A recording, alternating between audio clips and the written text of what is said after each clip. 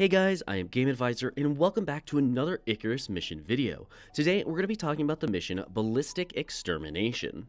Now, the first thing you're going to want to do is make sure that you bring in plenty of mobility gear and maybe a bow or something or whatever weapon type you like to have. And don't worry, you're not going to be fighting anything too hard. You're just going to have to take out a lot of small regular mobs for this mission. So I just personally recommend you bring in lots of mobility gear to save yourself a little bit of time and just a bow with maybe some arrows, but you can also craft those in the game if you prefer. The arrows I personally would recommend are the exotic arrows that cost 10 to craft and 500 to research. They're pretty cheap to get, and it's only going to cost you 10 of the in-game currency, which you're going to be getting 300 of for doing this mission anyways, just to save yourself some time. Now, once you do start the mission, make sure, of course, you grab all your stuff from the pod, but you want to ensure you grab the knife that is in the pod as well. This is a special knife, and what the knife does is it makes it so that you always guarantee rare meat drops whenever you skin something in that mission, or at least dramatically increase the percentage of drop rate. Now, what you want to do is use the knife from the pod that you got to skin cougars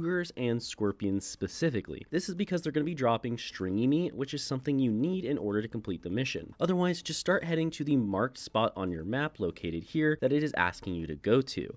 Just make sure, of course, we're getting all that stringy meat on the way. In total, you're going to need 50 stringy meat to complete the mission, but I would say maybe get 55 just in case some rot or something like this. You get anywhere from 5 to 12 from skinning a cougar or scorpion, so it's really easy.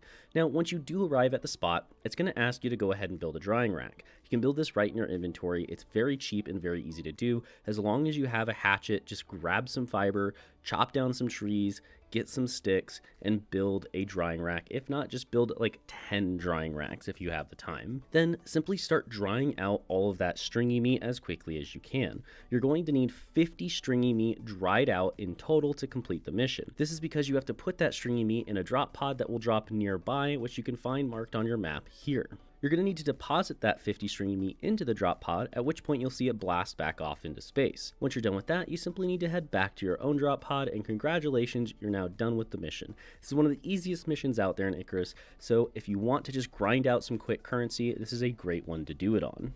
Otherwise, guys, thank you so much for watching this video. I am Game Advisor. For more Icarus and other survival game content, consider subscribing to our channel. Once again, thank you, and I'll see you next time.